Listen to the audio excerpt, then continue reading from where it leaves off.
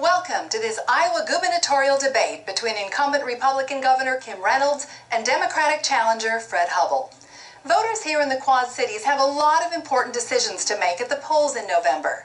Today, more than ever, it's important to have a source you can depend on for real local news, with stories that are covered by and written by journalists who live and work right here in the Quad Cities, with transparency and without bias.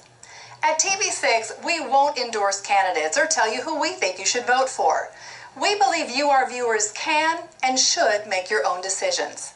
But that said, it is our responsibility to provide the information you need to make the decisions that are right for you. So thank you for watching and doing your part to become an informed voter. We hope to see you at the polls November 6th.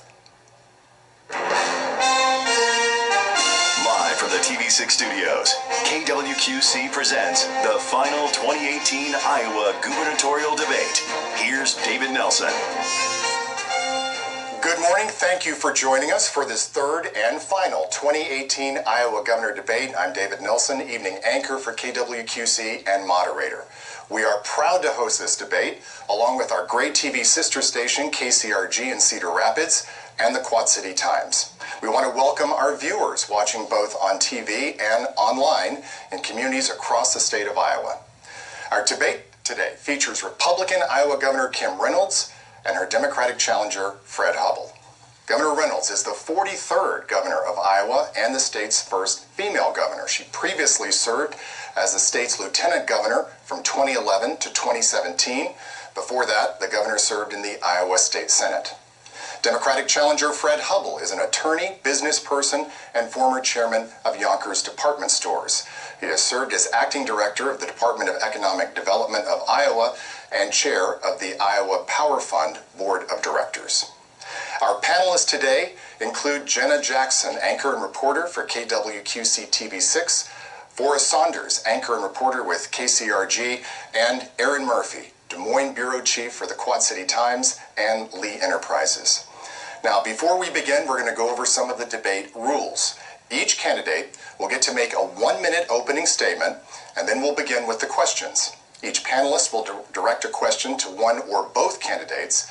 Candidates get 1 minute for the response, and the opposing candidate gets a 30-second rebuttal. The moderator will decide if more time will be allotted for more rebuttal by a candidate. We held a coin toss moments ago to determine the candidate who will have the first opening statement and first question. Coin toss was won by Governor Reynolds, who will now begin by presenting her opening statement. Governor.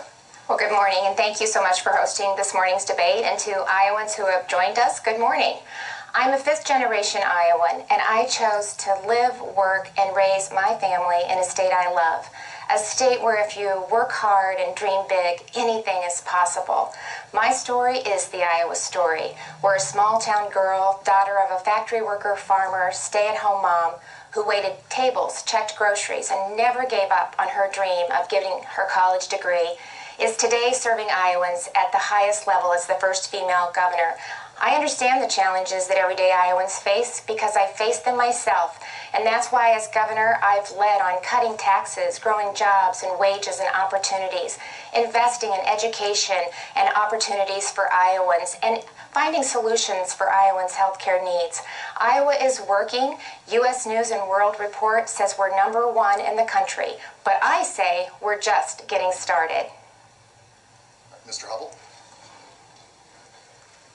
Thank you, Governor Reynolds. Thanks to our moderators, and thanks to our fellow Iowans watching this morning. I'm a fifth-generation Iowan. I love our state, and I'm running for governor to change its direction by putting people first. For me, it starts with Tucker. Tucker's an optimistic young man.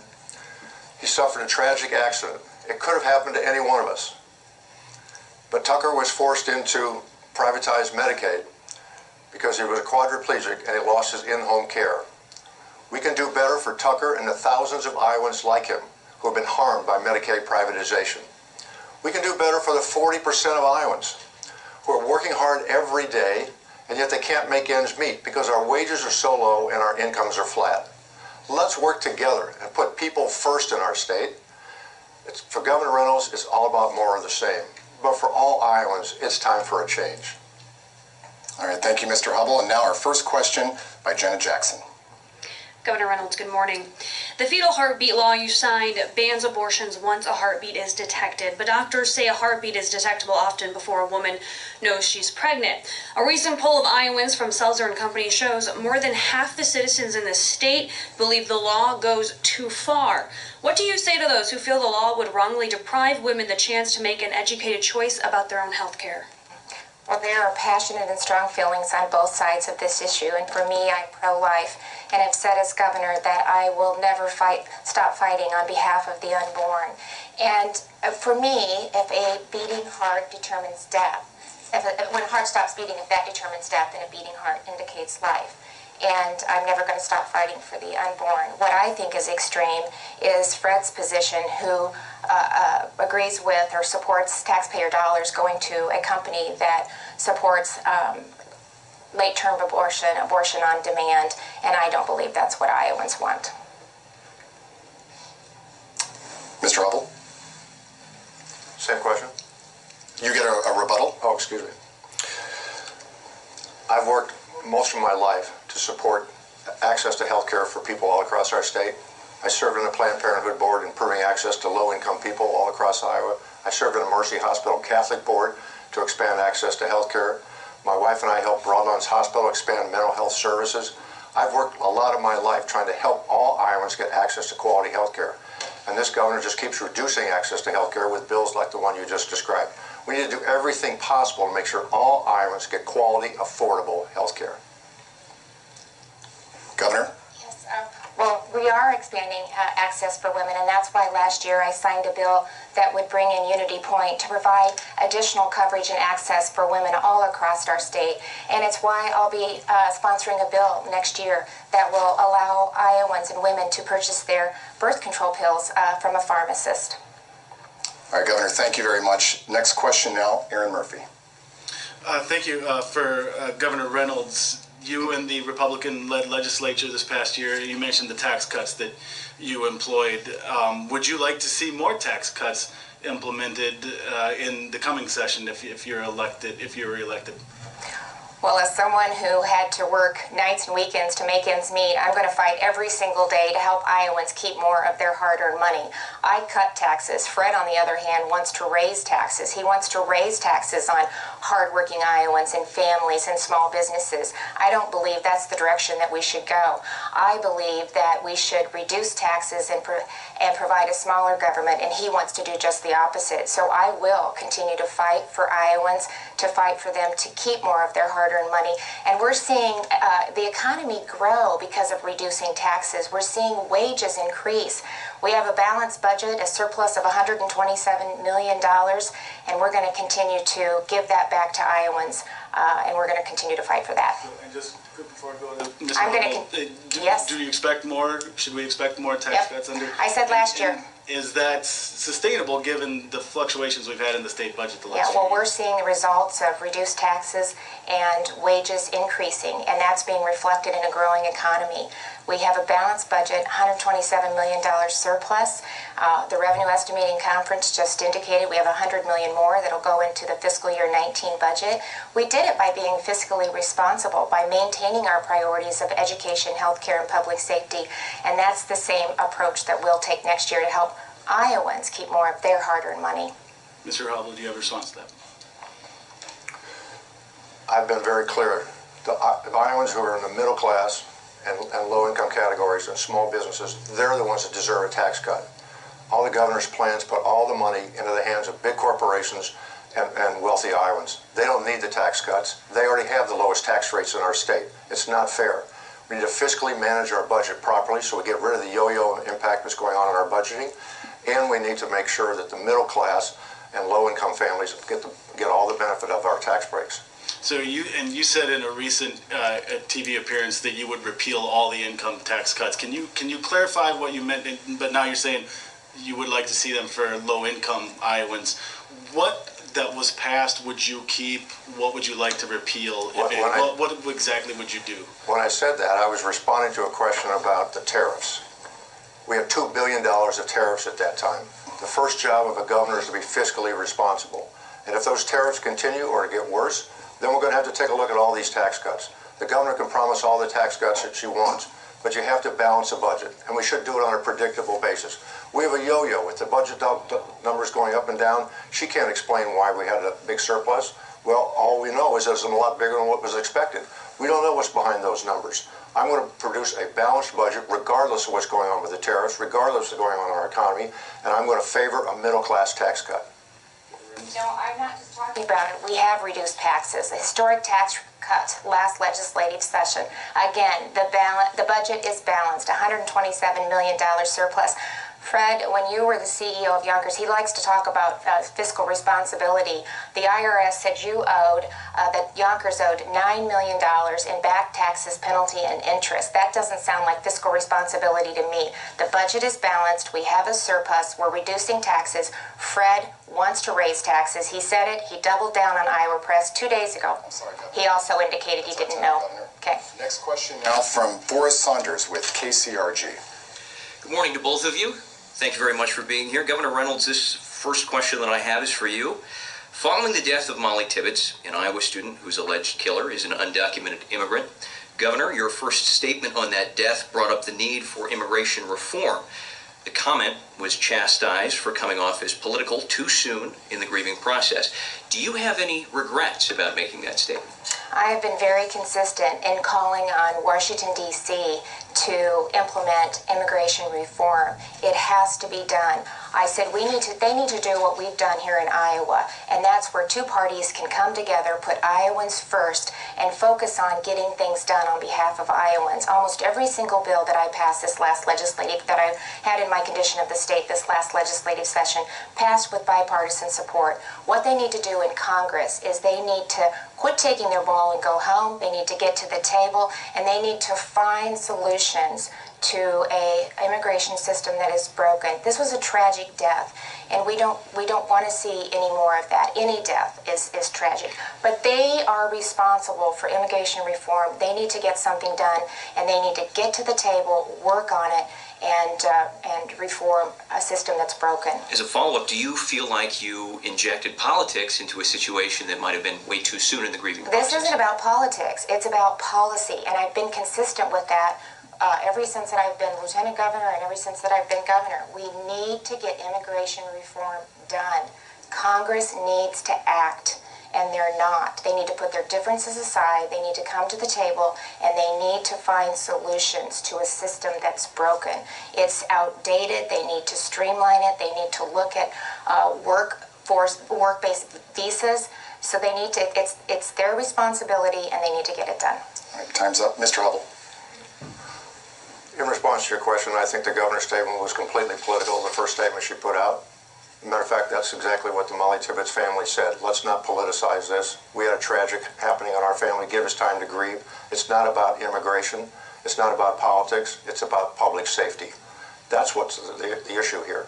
This governor has been cutting the public safety budget for the last 2 years, $11 million. If we really want to make people safe in our communities, in our homes, and on our streets, let's fund public safety. Let's listen to our public safety officers. We all want secure borders. We all want strong borders. We want Washington to deal with immigration. And we all want to make sure that illegal immigrants and immigrants with criminal records are not allowed into our state. But we need to be a welcoming state. And let's not politicize crime.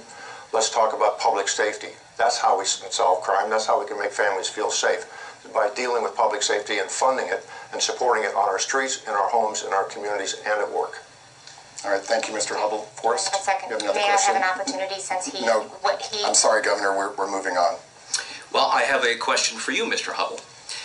Democrats accused Republicans of using Molly Tibbetts' death as a political opportunity, as you just said, soon after her death. Now, can you guarantee that following a mass shooting in Iowa, you would not immediately discuss gun control reform?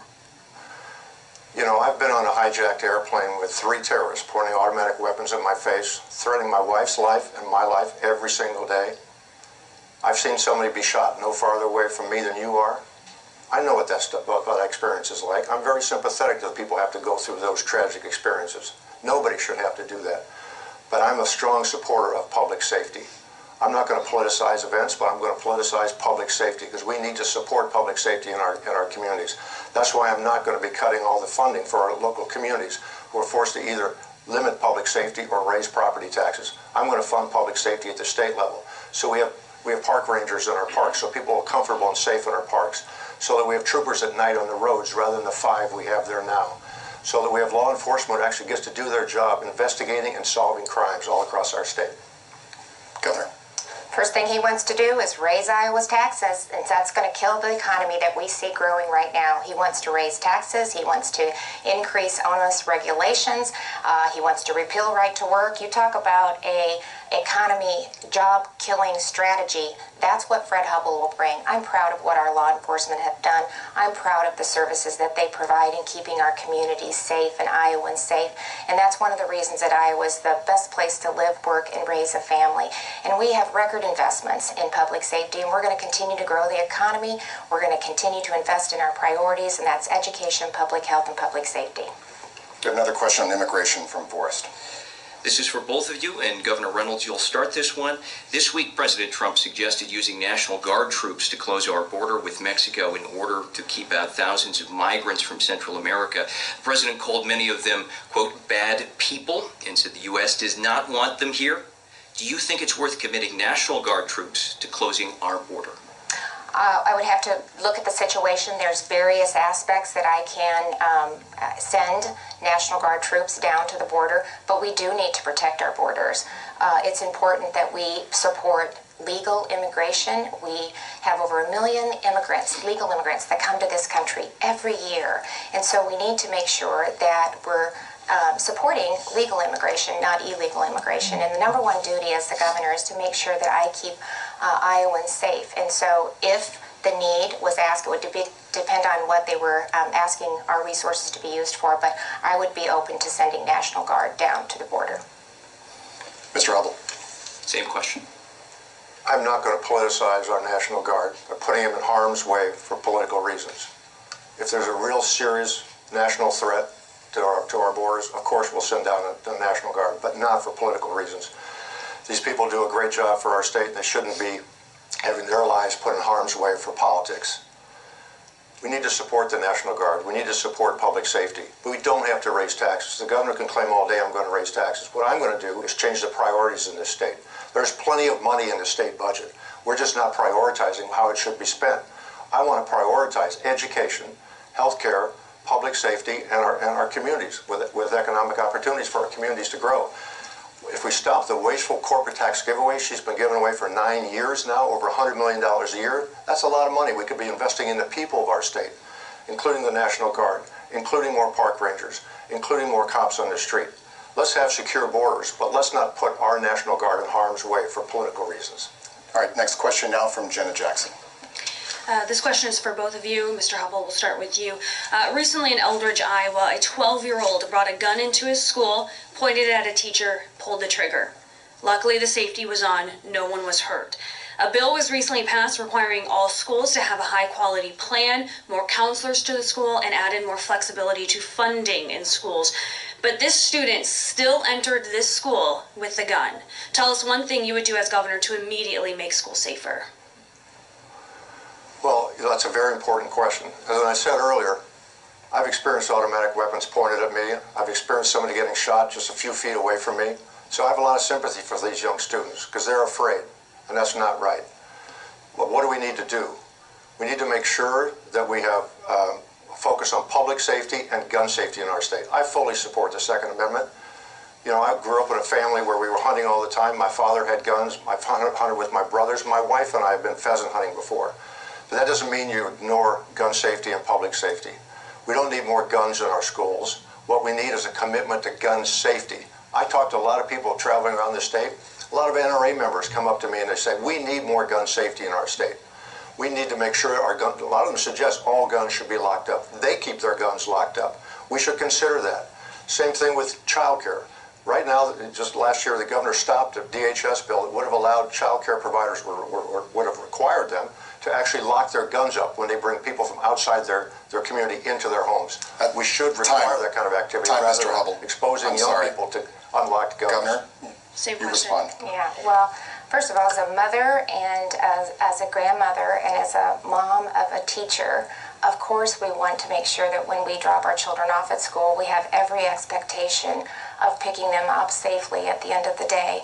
And I am so proud of what we were able to do last year with comprehensive mental health care reform, because a lot of times that's at the root of the issue with individuals. There's something that's causing them to act out. Comprehensive mental health care reform that built on the progress we started in 2013. In addition to that, we provided flexibility for school counselors, for mental health advocates, and for social workers, and a teenage suicide prevention bill that helps educators get the training that they need to identify early warning signs for mental illness so that we can get our young people the services that they need to get them healthy, and so that they are able to learn and to have a great quality of life. So we'll continue to build on that. We'll continue to work with schools to make sure that they have a high quality program in place. Time, Governor. Yeah, Governor Reynolds, has your administration provided enough funding for school safety? There is funding. In addition to that, there's also been federal grants that we've been able to draw down, because we know, especially with mental illness, that this is so important. And historic investment in K-12 education. We're fourth in the country. Only 3 other states have provided more funding in K-12 education than Iowa. But the flexibility that we provided last year with some of the categorical funding allows schools to utilize those resources for mental health counselors, social workers, to help educators see, help identify some of the early warning signs. And so we're going to continue to make that a priority. It has been a priority, and I'm proud of what we were able to do last year with both the teenage suicide prevention and the comprehensive mental health care reform passed unanimously. Every single legislator in the House and the Senate supported that, and looking forward to really implementing those great ideas. Mr. Hubbell, do you believe school safety funding is where it needs to be? Well, actually what I'm afraid of is when I'm listening to what the governor's talking about in terms of mental health and criminality. It sounds to me like she's stereotyping mental health as the people who have mental health issues as the ones who are committing all these crimes. It's not true. It's not fair to the mental health community to be saying that. Yes, we have a criminal issue in our state, in our country. We have a public safety issue. If we properly fund our schools, which despite what the governor says, we're not doing it. We've had 8 years in a row of about a 1.3% average increase in student funding in our schools. Inflation's been 2.5% to 3% each of those 8 years. That's why our teachers and the people in the school buildings are asked to do more and more every year with less resources. In fact, in Old Wine, Iowa, a teacher there told us about her textbooks from middle school. They're 10 to 12 years old, pages are falling out, and there's no money for new books. We need to properly fund our schools, and if we properly fund our schools, we could have counselors in every school building, as well as nurses and people who have mental health experience. Governor, 30 seconds. Yeah, we are properly funding our schools, and we're going to continue to do better. We've not cut education. The last administration to cut education was the Culver administration that Fred was a part of. They did a 10% across the board cut, not only higher education, but K-12 education, and then didn't fully fund what they had promised their schools. We are funding education. We're working hard to grow the economy. We're seeing incomes rise, and with a growing economy, we're going to be able to continue to invest in our young people. And it is absolutely unconscionable for you to say to me that when I talk about passing mental health reform, it's a reflection on them that they're criminals. That's unconscionable, and it's ridiculous. All right, thank you, Governor. Next. The governor has cut funding for the region schools and the community colleges 3 years in a row. Okay, thank you, Mr. Hubbell. Next question now from Aaron. We want to move on to labor laws. Governor Reynolds, the significant changes that were made to Iowa's collective bargaining laws were done before you took office under former Governor Terry Branstad. I'm wondering if you support those changes nonetheless, and if you do, why were they necessary? If you talk to a lot of teachers, they'll say all the changes have done is make it hard for them to negotiate for their benefits. Were those changes necessary? Well, what those changes did was actually brought taxpayers to the table and gave them a seat at the table. But most importantly, what it did is it provides schools and local governments in the state the flexibility to manage the resources that they have so that we don't see another 10% across the board cut. It gives local school districts and the administrators the opportunity to manage the revenue that they get, to reward teachers that take on additional responsibilities. And they have the option to negotiate just like they did before sure if both sides agree. You have seen some of the school districts go ahead and put in place a 5-year contract under the old system. You have actually seen some of the school districts that have rewarded teachers, like the special education teachers, who take on additional responsibility to give them an increase in their salaries. So I have confidence in the administration and at the local and the state and in our school districts to make the decisions that they need to make. I am so appreciative of what our educators do for our young people. My daughter's a teacher, Governor, that's and time. they make a difference. That's time for the response. Mr. Hubbell, your response, why not let administrators have that flexibility? Well, let's go back to the mid-1970s. There was an agreement between Bob Ray and a bipartisan legislature controlled by Republicans for the teachers and the state workers to give up the right to strike in exchange for getting collective bargaining. It was a trade. It was a common agreement. It's been that way for over 45 years. It's worked just fine in our state. We didn't need to change it. In fact, I think it was purely for political reasons they wanted to do that. They wanted to reduce the impact of labor unions in the state to strengthen the Republican Party. It had nothing to do with being good for our state. And they actually violated the agreement that was put in place in the 1970s when they gave up the right to strike in return for getting collective bargaining. Now, teachers, state workers don't have the right to strike or collective bargain. It's not fair. And the next thing the governor's going to do, if she keeps control of the legislature and wins this race, she's going to take away IPERS for future teachers. That's exactly what the Republicans have done in several other states, and she's been following that same agenda. The first year they take away collective bargaining. The second year they take away collective bargaining for police. That's time, and take Mr. away Hubbell. the benefit defined benefit plan. Respond to Well, I that. hope all Iowans are tuning in, because this gives me an opportunity to address this head on. I am a strong supporter of IPERS. I've worked in local government for 19 years. I have colleagues all across the state. Again, my daughter is a teacher. These are promises made and promises kept. We will not take away IPERS. This is a promise that we made. People are making their retirement decisions based on it. And I want to assure Iowans that we won't. You know what? When you've ran out of ideas and you have nothing to run on except for raising taxes, That's time, Governor. raising taxes, I'm sorry. you go to scare tactics. Next question from Forrest. One more real quick, sorry. For Mr. Hubbell, on those collective bargaining laws, then would you make an attempt to reverse those changes? And the governor mentioned the right to work law as well in the state. Would you advocate for changing that? I think we need to work with the legislature to restore Chapter 20 just the way it was before, and to restore the collective bargaining rights for our teachers. As I said, there was no reason to change those other than purely politics. It makes good sense to restore those rights to our hardworking families in this country and in our state. And by the way, the governor talks about current IPERS people. She has made no promises to protect IPERS for future state employees or future teachers. And I will do that because it's a very well managed program. It's one of the best in the country. There's no need to make hardly any significant changes. And what about right to work? If the legislature determines that the right to work bill should be passed and they give me a bill that's good for small businesses and it's good for our economy, I will sign that bill. Higher taxes, more regulation, repealing right to work, talk about bringing the economy to a screeching halt. Again, his only option is going to be to raise taxes. And we are growing the economy. The IPERS pension is about 80% funded. We're one of the best in the country. But the way that we keep that funded and the way we get to 100% funding like it was when I actually served on the IPERS board is by growing the economy, balancing the budget, having a surplus, and helping Iowans keep more of their hard-earned money. That's how we're going to ensure future Iowans that pension is going to be there for them. Thank you, Governor. I'm sorry, we need to move on to the next question now. Forrest, we'll start with Mr. Hubbell. So these are some topics that are focused on President Trump and some of the things that he said in recent months.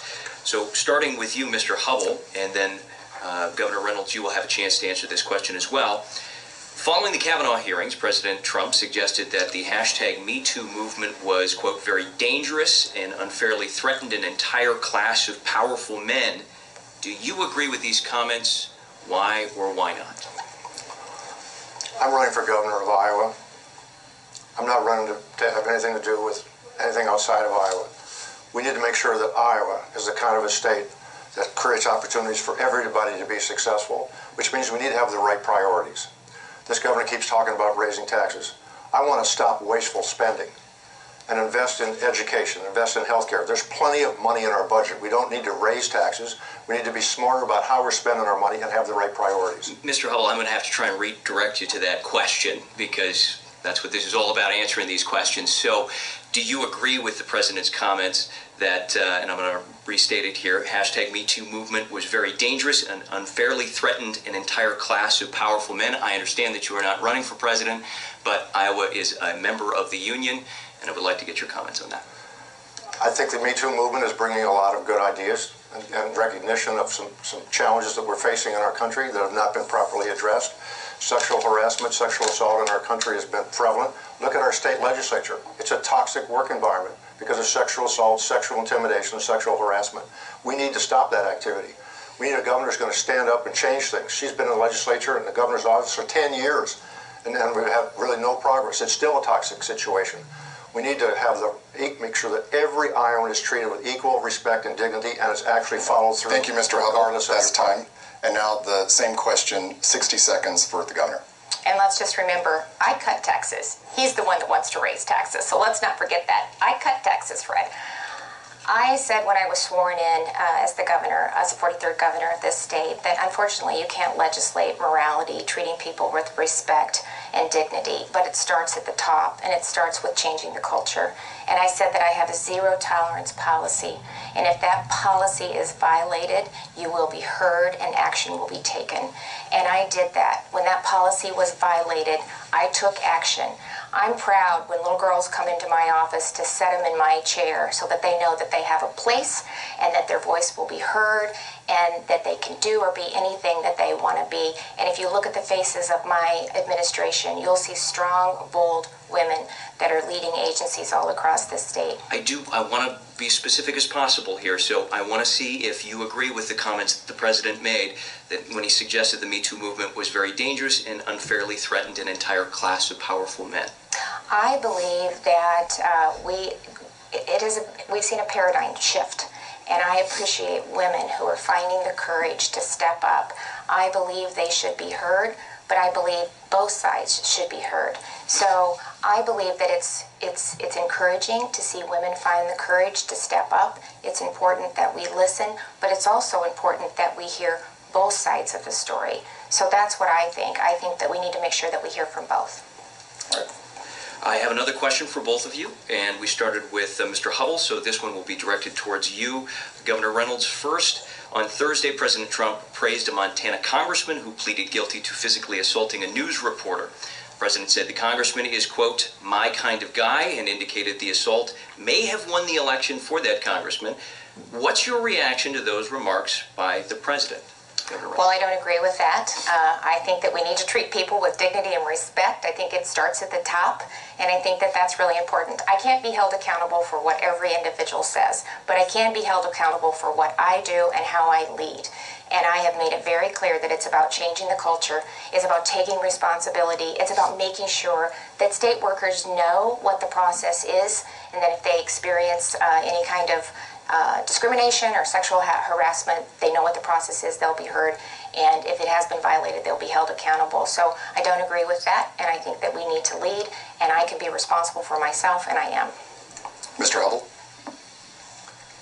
I think those kind of statements and those kind of references to the news media are very harmful to our democracy. We need the news media to be an independent arbiter of what's going on in our country, and I think those statements are going exactly in the wrong direction. What we need to do is recognize, though, that our governor has recently said she's not going to do regular weekly news conferences anymore. And I think we need to have I've committed to do those. And it's important that we have those so the media knows what's going on and so people can hear from the media what's actually going on rather than just from the candidates or the politicians themselves. And back to your previous question, we need a whistleblower process in our state. Every public company in the country has a whistleblower process. What does that do? That allows people, if they see a grievance or they feel that they've been aggrieved in a workplace, they can raise their issue outside their HR channel, outside their respective person they report to, goes to an independent third party, it gets investigated, it gets reviewed, and it gets decided. It eliminates the intimidation. That's what we need to have in state government, just like public companies do. Governor Reynolds. For all the women out there, Fred, I took action. I haven't heard you take action. And this is not a partisan issue, but Senator Bolton's still serving. And so I did take action. And if you go back and look at the clip, I said that I will hold weekly press conferences. I am so accessible. I'm all over the state. Everywhere I go, media and individuals have an opportunity to ask me questions on anything that they want. So I am extremely accessible, proud of that, and will continue to be.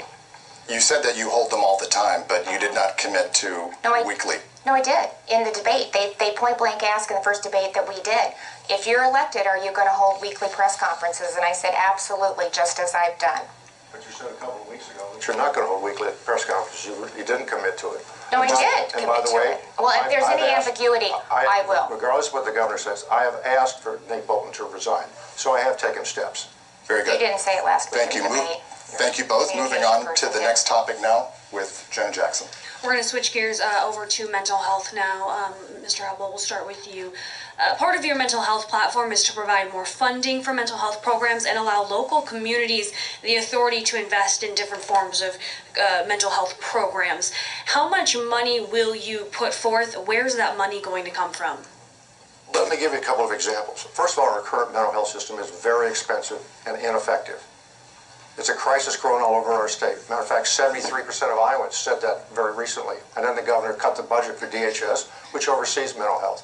The fact of the matter is, what are we doing with mental health and substance abuse now? We're forcing those people into our county jails, into our prisons, and into our emergency rooms. The most expensive places in the state for them to be. Day after day after the day, they're costing our state a lot of money and they're getting lower quality service. Another example, right here in Davenport, the mental health court. I visited that mental health court. That's where people are focusing on rehabilitation rather than incarceration. I saw a young man there, talked with him, met him with the mental health court people. He got a job after a year and a half in mental health court, kept him out of jail. Now he has a full-time job. That court, according to Justice Katie, saves our state $300,000 a year. But the governor keeps cutting funding for the judiciary, so he can hardly keep it open other than by using volunteers. We need more mental health courts. Thank you, Mr. Hubbell. That's time. I'm sorry, Mr. Hubbell, that's time. If I can, Mr. Hubbell, where's the money going to come from? Well, we stop putting people in the jails. You go to Lynn County, you go to Johnson County, you go to Polk County, they're saving money because they have jail diversion programs, crisis intervention training, mobile crisis units. They've documented they're saving hundreds of thousands of dollars for their community. I just gave you the mental health court, saving hundreds of thousands of dollars. We don't necessarily need to spend more. We just need to be smarter about what we're doing, focus more on prevention and continuum care for people. All right, Governor, response? Yes, really proud of the comprehensive mental health care reform that we passed this last legislative session. We put over $2 billion into mental health care. We've had 150 Iowans that are now covered for mental health that wasn't covered before. We're providing 6 access centers across the state, which is almost like urgent care for mental health. And the programs that Fred talks about are programs that we're working on. This is a system that he thinks is so broken, but yet every single legislator voted for this bill that builds on the success that we started in 2013. I'm proud of what we've been able to do. We're going to continue to enhance it. Also, it's a public-private partnership. So when we talk about the number of beds, we're increasing the number of beds. We addressed that in the legislation we passed. But Bettendorf also just broke ground last a couple months ago for a new facility, Eagle Ridge, that'll bring 75 new beds, make them available, and then Mercy is also bringing 100 beds on board too. So there'll be 175 additional beds that will be available for Iowans next year. All right, that's time, Governor. Thank you. This one is for both of you. This time we'll start with Governor Reynolds. Governor Reynolds, according to Mental Health America, childhood depression is steadily increasing, but for most of the kids there's insufficient or no treatment. First of all, do you agree with that? Well, Mental Health America also ranks Iowa number 6th in the country when it comes to mental health, and over the last 3 years we've increased each year. So we are moving in the right direction, and that's the reason that I signed an executive order to create a children's mental health system. Right now we don't have one, and that's unconscionable. We need to do that. I've created a board. They'll report back to me in December, and we'll start implementing a children's mental health system that'll talk about how we'll fund it and sustain it and put that together moving forward. So I'm excited about that, and it will build on really the adult mental health reform that we put in place. So we've got a great foundation to work from. Many of the same people that served on the Complex Needs Study Group is also serving on the Children's Mental Health Board. And so I'm looking forward to implementing that and helping young people get the treatment that they deserve. Mr. Hubbell, same question. Well, you have to look behind some of these statements that the governor likes to talk about. That study she referred to, studied the years 2013 to 2015. When did we close the mental health institutes? Late 2015. When did we bring in Medicaid privatization and the disaster there? After 2015. So we've had a sea change in mental health in our state, and all of which happened after the study she referred to. And 73% of Iowans said in January it's in crisis, and then she cut the budget. What's really going on is, I met with some school teachers in central Iowa recently. They told me in the elementary school they teach in, the mental health and substance abuse issues in elementary school are just going out of the roof the last 4 years, just going like this. And yet we don't put adequate funding in our schools so we can have counselors in our schools or nurses in our schools. There's a lot of things we can do better. Her bill, frankly, just creates more unfunded mandates for local communities.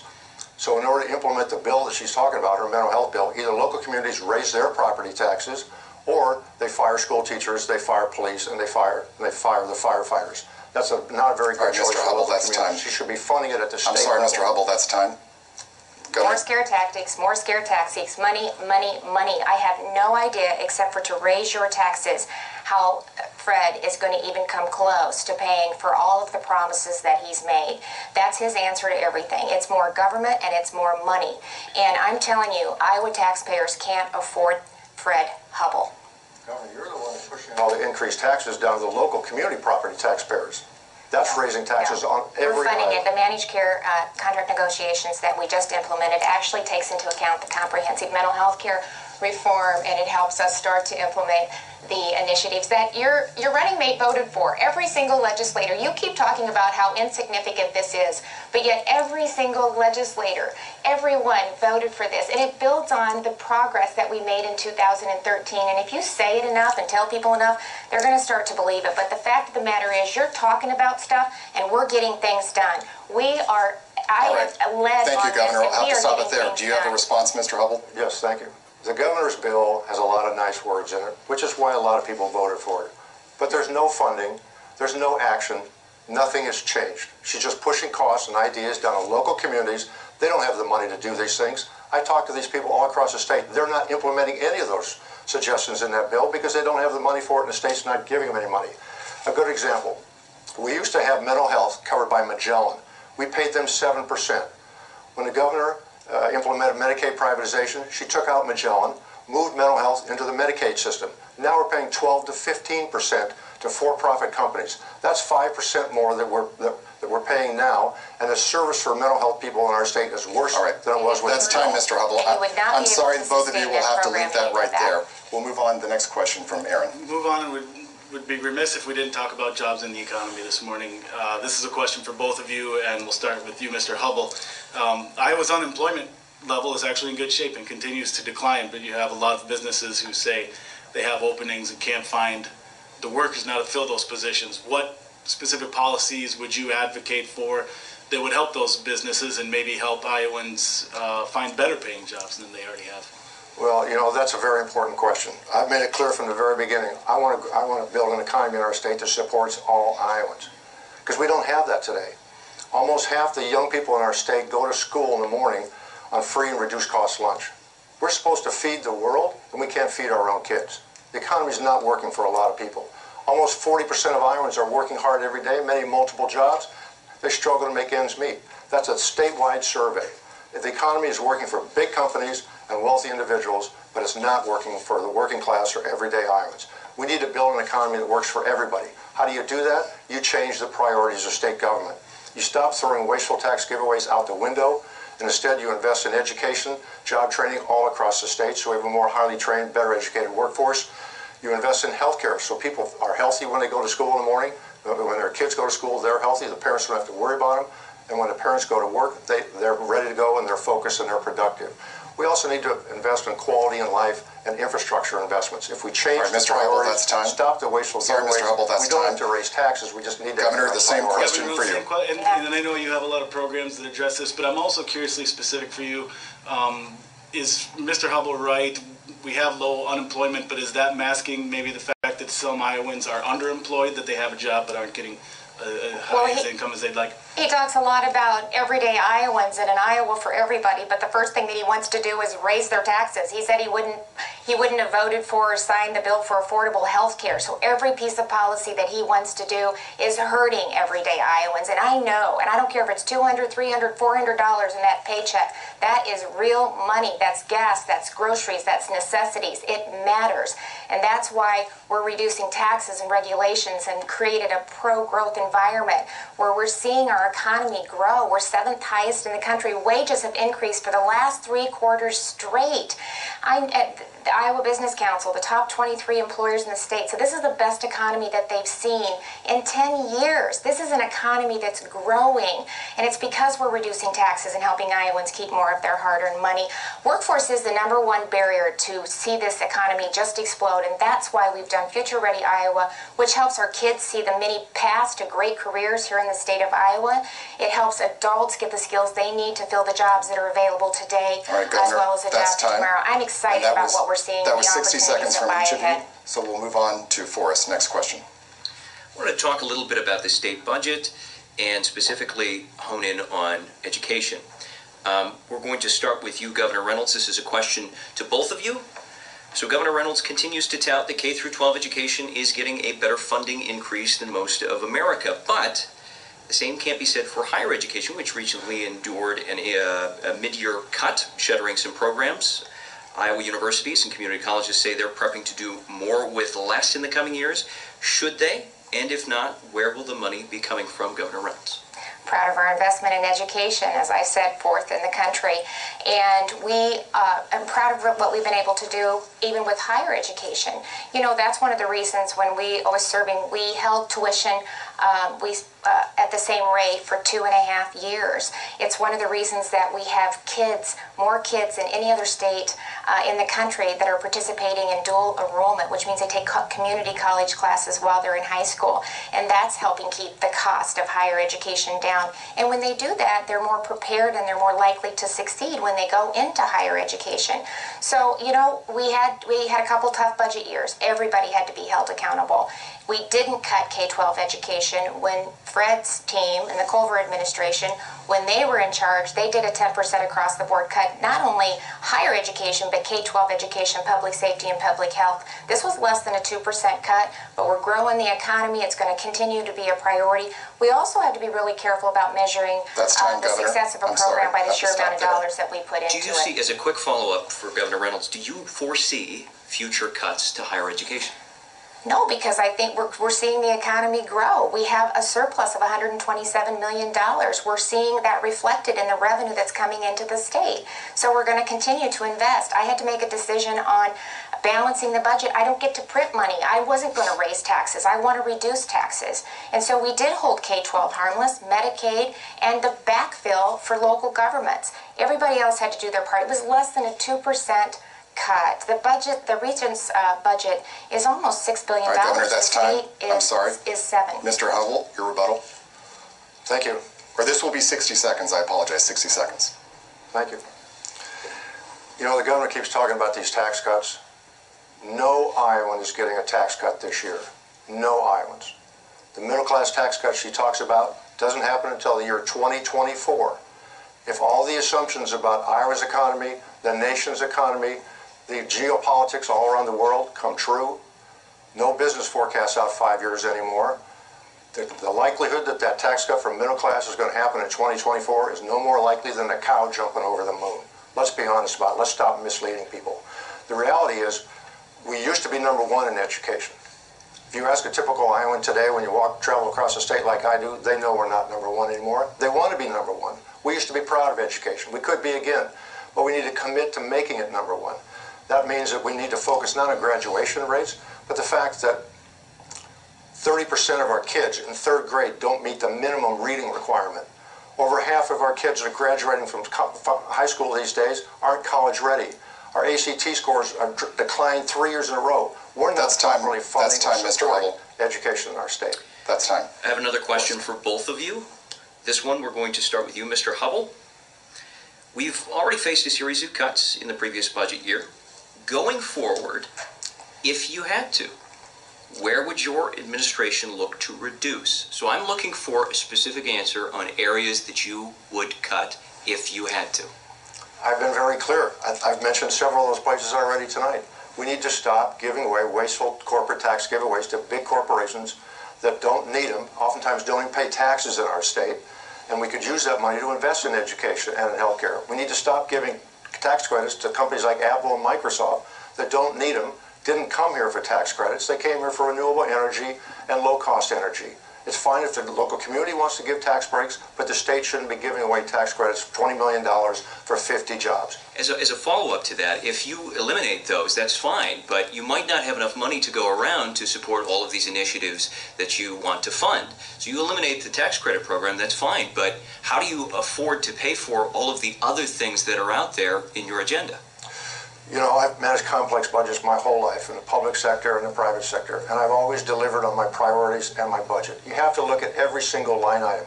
I've already described several in the mental health category, and there's plenty in Medicaid where we're wasting money. 4.5% is what we were paying for Medicaid. Now we're paying 12 to 15. That's a waste of money. That's going to their bottom line. That's going to fortify the profits of managed care companies rather than actually keeping costs down in Iowa. There's a lot of ways we can save money without raising taxes, the governor keeps talking about, if we're just smarter and more effective about how we spend the money we already have. Mr. Hubbell, Governor.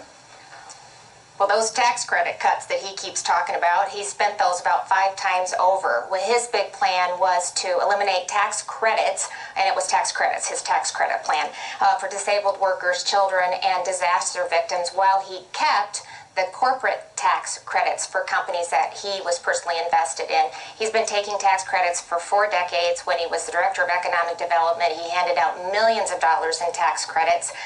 Even a state report said he had absolutely no strategy whatsoever for doing that. He handed out taxpayer dollars for a company that he was personally invested in. So, you know, he talks a lot. And then you keep talking about fiscal management. Again, when he was the CEO of Yonkers, the IRS said that he owed, that Yonkers, under his leadership, owed $7 million in back taxes, penalty, and interest. But if you had to cut, Governor. I'm sorry, we're going to have to move on. We're running low on time, Forrest. Jenna, the next topic from you. Next question. This will be for both of you. We will start with Governor Reynolds this time. A major study recently released says the world, we're talking environment now, the world has 11 years to avoid a climate change catastrophe. Do you agree with climate change and the reported effect it's having across our globe? I'm proud of what we're doing in the state of Iowa, especially in our leadership position in renewable energy. We lead the country in wind, ethanol, biodiesel, and cellulosic. That's why I think it's a factor. I think that it's overstated, but I believe that we are working hard every day to do our part, especially when it comes to renewables. Same Mr. question. 60 seconds? 60 seconds. Thank you. Well, first of all, I knew the governor was going to be throwing the kitchen sink at me, and she certainly has not disappointed me. When she's talking about following the ethics rules, I followed every single ethics rules when I was on a power fund, the same rules that the governor followed when she took all those airplane flights with money paid for by big contributors and companies she gave out-of-state businesses to. Mr. Hubbell, I'm going to redirect you back to the question. The question is, in regard to the taxes at Yonkers, she may not I'm going to understand redirect you to how the actually question. the IRS works. A major the IRS study does their recently audits, released. and then the IRS works I'm sorry, with Mr. Hubbell. Mr. Hubbell, I'm sorry. Jenna, go ahead. A major study recently released says the world has 11 years to avoid a climate change catastrophe. Do you agree with that? Do you believe in climate change and its reported effect across our globe? I believe in science. And I think that's what all of us in Iowa and around the country want to do, believe in science.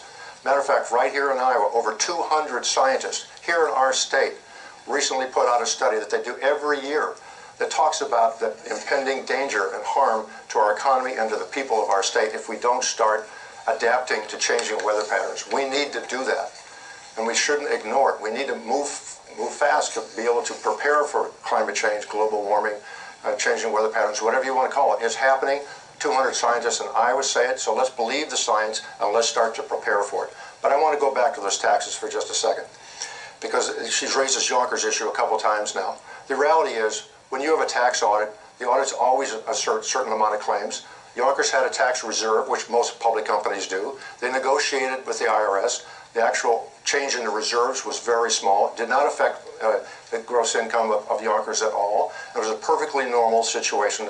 All right, Mr. Hubbell, I'm sorry, that's time, and we all are almost out of time for the debate today. Instead of a closing statement, we're going to end with each candidate responding to the same final question. Winner of the coin toss will answer first, so they will not have the first and the last word today. The question is, the final question, a recent survey shows more than 80% of Iowa voters are worried about the high cost of prescription medication. More than a quarter of Iowans surveyed say they have not filled medication or taken medication they need because it costs too much. What specifically will you do to reduce drug prices? Governor. Is this my close? Or is this Final a question? Oh, final question. Okay, I didn't know if it was my close. We're not having a closing statement. This is a final question. Each of you gets 60 seconds to answer. Well, we need to do what we can to control the high cost of health care, and that's why, as governor, last year I worked with this legislature to help provide affordable health care for Iowans. For Iowans who couldn't qualify for the subsidies for a faltering, unsustainable Obamacare individual health care market, we provided alternative health care options. They couldn't afford a 57% increase, and they were seeing they were paying more for their mortgage or for health care than they were for their mortgage, and borrowing money in order to have health care. And that's why we came together and provided Iowans with an alternative, 50% less, and we'll be able to provide them the health care that they need so that they can take care of their families. It was important for working families, for farmers, and for small businesses, and I'm proud to have played a role in that. The federal Congress needs to get something done with the drug control prices, but that's what we can do from the state of Iowa. Okay, Mr. Hubbell, 60 seconds. Well, as I've said before, health care is one of the top priorities of our administration. Whether it's the fetal heartbeat bill, Medicaid privatization, or what's going on in mental health care, our governor has consistently reduced access to quality, affordable health care across the board for all Iowans. I've worked in my career many times trying to expand access to health care. The bill she's talking about, you know, the reality is that that's a Farm Bureau well-marked plan that the governor supported. It's not even an insurance product. It doesn't cover pre-existing conditions. It doesn't cover a lot of mental health issues. It doesn't cover cancer screenings. And it doesn't cover a lot of things that people aren't going to know about when they buy this policy. And they're not going to be protected on rates or claims by the insurance department. And in the meantime, she got a very big contribution from Wellmark right after she passed that bill.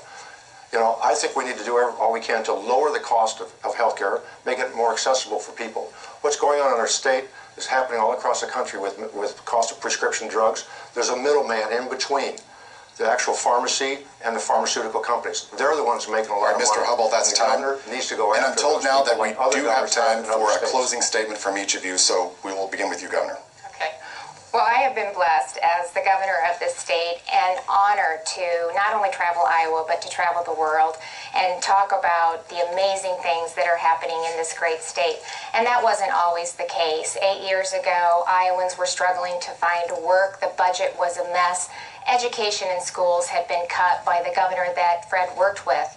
Iowa is working, and the facts are undeniable. We've been recognized as the #1 state in the country.